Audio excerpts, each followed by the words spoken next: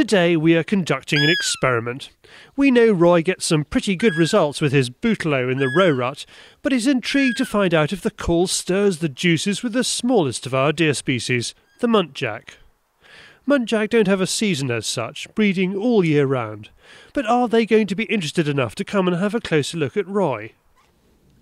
We're out in Bedfordshire with Mike and Jason, who run muntjacstalker.com. They've been giving stalkers the chance to get close to munties for years, but they've recently taken on some more ground so can comfortably take off 150 head a year. They also have Chinese water deer, but that's for another day. What we'll do, Roy, is we'll walk down to these oak trees. Right. This time of year you often find that the muntjac are underneath the oak trees, yep, with eating the acorns. And then we'll cut across the next field out in the acorn, just glass around the edge of the set-aside strips. And then we'll get into the meadows and often you find them around the edge of those grass fields. And we'll go from there. And hopefully the weather will brighten up for us a little bit. So. For the first 45 minutes we make our way across some pasture. Muntjac can sometimes be found browsing along the hedgerow here. Unlike roe, they don't seem to be bothered by livestock. With no signs we cross over to a field with a cover crop. It seems an ideal chance to give the call a blast. You reckon it might be worth a call in here, just see if anything moves? Give it a try. Yeah. Plenty of cover around the edge of it as well. Nice bit of bramble cover. A few oak trees. It will be. Excellent. Browsing around underneath those. A bit too thick at this time of year to spot them underneath there, so give them a call now.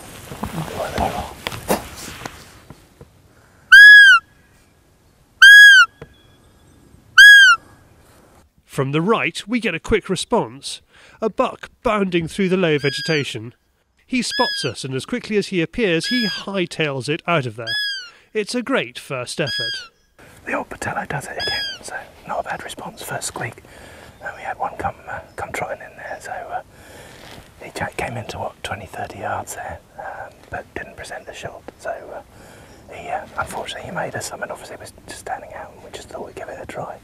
And he disappeared off back up there, so we'll go on and see if we do any better next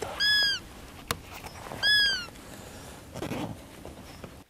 We cover some more ground, skirting around the field margins. A lack of deer means Roy has an excuse to call again. Another buck just has to have a look. He appears on the edge of the wood a good few hundred yards away.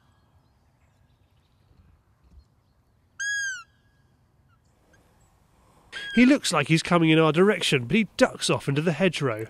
For a moment we wonder if he might pop out closer to us, but no go. I think I overcalled on that one, so he wasn't quite sure. He came from the wood quite quickly across. And then I got a little bit excited and called a bit too much, I think. For this particular parcel of stalking ground, Roy has one last blast.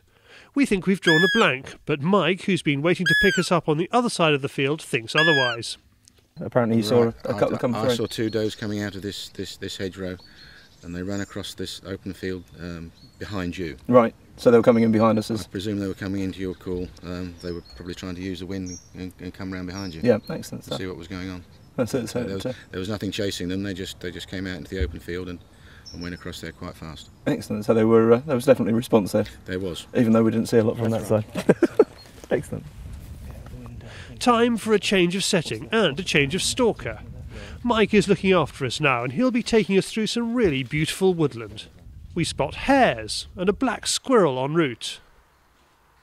The rain and some late feeding under the full moon might mean these little deer are tricky today, tucked up in the relatively long grass. So opportunity knocks again, and Roy puts himself against a background that really shows the benefits of camo. This time it's a complete blank. However, this next effort shows that the muntjac might be responding, but not in the same way as other deer. After a couple of minutes of calling, we start to move, and Mike spots movement. There are about half a dozen deer behind us. The closest is this nice medal buck. Roy continues to keep him interested.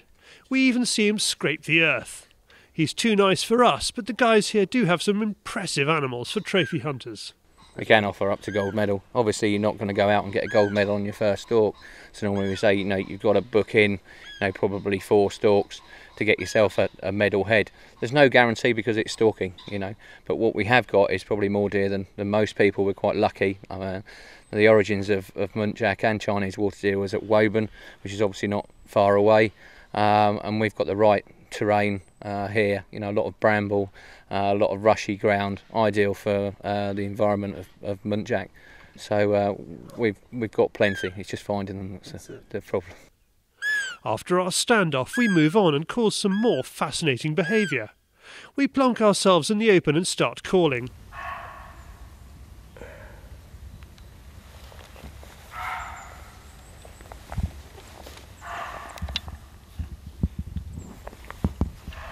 Mike has never heard anything like it. We think there are 5 separate bucks barking. None show, but a few yards up the ride we spot an injured doe. She's limping, but Roy can't get a clean shot. We head into the cover to try and find her, and more muntjac break cover. Goodness knows how many deer we have passed unsighted. When we find our way back to the ride, a heavily pregnant female is grazing about 150 yards in front of us. Roy takes his opportunity. She's hit hard and goes down a few yards from the spot. That worked out well. We had that little doe that we were trying to get that disappeared off up there, and she had a broken leg. Unfortunately, we couldn't get onto her. I just couldn't get a clear shot through the wood there. Came out onto the ride, and a very heavily pregnant doe standing just up the ride there. Perfect broadside shot, and away we went. So yeah, fantastic day, absolutely superb. Muntjac appeal to stalkers here and abroad, and this type of hunting is also relatively cheap for cull animals, and it's not as easy as many believe. It's a very tricky sort of stalking. It is. You tend to bump more deer than you get a chance to shoot at, or even think you're going to shoot at. Well, as you can see, as we've come through the woods now, and yet this morning, first thing, we saw very little, and no response to the call in the wood earlier on. And all of a sudden, you get 4 or 5 deer all of a sudden want to show interest. I think that must be the main difference with the muntjac though, because they're rutting all year round. Yes. You just got to find a buck that's receptive. That's right. At the time. And he gets everybody going. Yeah. Roy finishes the gralloch, and this compact little carcass can be tucked away in a backpack. It's back to base for a coffee, and it's a chance for Mike to talk to Roy about how to get the muntjac responding to the call.